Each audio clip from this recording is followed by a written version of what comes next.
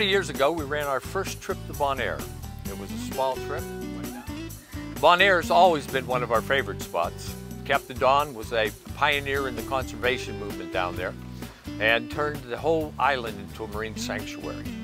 Consequently, we have found that the diving in Bonaire has been consistently good throughout the years.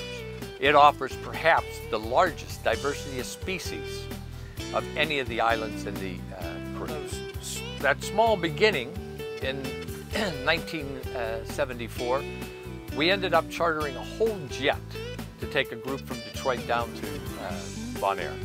It was the first time that a jet had ever landed at Bonaire Airport, and half of the people on the island turned out to watch the airplane crash. Fortunately for us, it didn't crash.